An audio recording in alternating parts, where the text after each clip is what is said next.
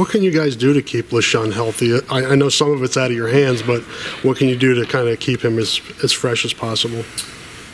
Well, I wish I knew. You know, the injuries that he had were all lower body kind of ankle things where he just kind of got rolled up. You know, I don't think those are preventable.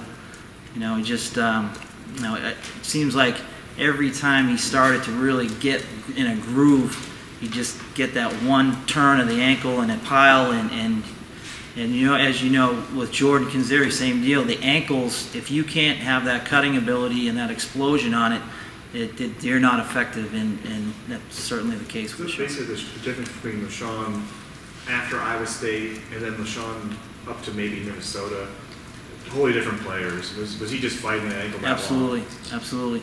And you know, Jordan as well, you know, there was a stretch in there after the Northwestern game, you know, that they just, you know, if you're not 100% on that ankle, they just, first of all, their confidence, they know when they can make an explosive cut, and they know when they're kind of just, it just doesn't feel right, and the burst there, and it's, you know, they're like hybrid horses. They just gotta, they have to be feeling right, and they weren't, and you could tell, you know, they're trying to fight through it, and they say, I'm good, coach, I'm good, and they go out there and they just don't see that, what they're capable of.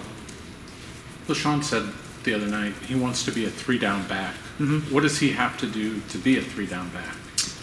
Well, that I hope he could. I'd love to have a guy who could just put in there for all 3 downs.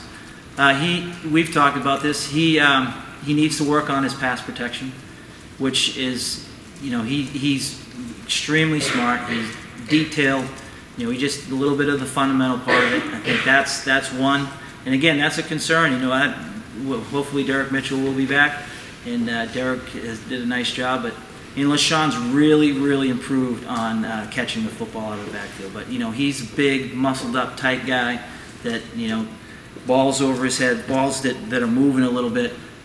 He had struggled with early, but he's gotten a lot better at that.